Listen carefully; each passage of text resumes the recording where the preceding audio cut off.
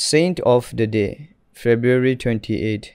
Today we celebrate the feast of Saint Hilarius, a pope and a confessor.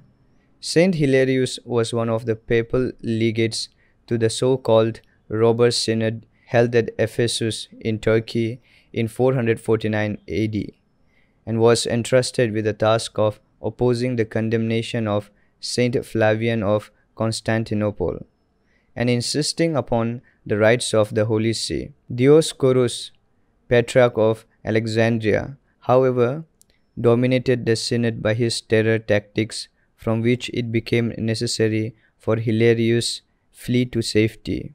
On 19 November 461 AD, he was elevated to the papacy on the death of Saint Leo the Great, whose tome, the most celebrated work condemning Eutychianism, that is, a heresy that the human aspect of Christ's nature was subsumed by his divinity, was the result of Flavian's dying appeal to Rome. Pope Hilarius succeeded in strengthening church administration and discipline in Gaul and Spain.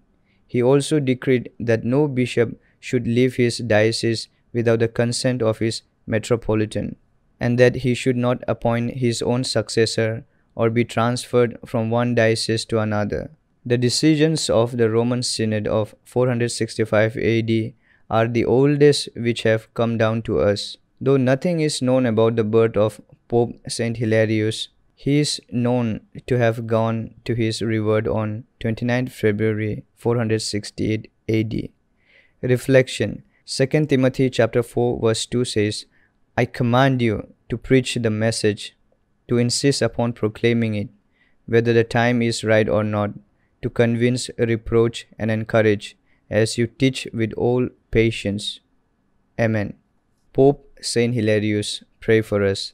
In the name of the Father, and of the Son, and of the Holy Spirit. Amen. To all the listeners, have a blessed and meaningful Lenten season. May the blessing and grace of Jesus Christ be upon you and your family members. Amen.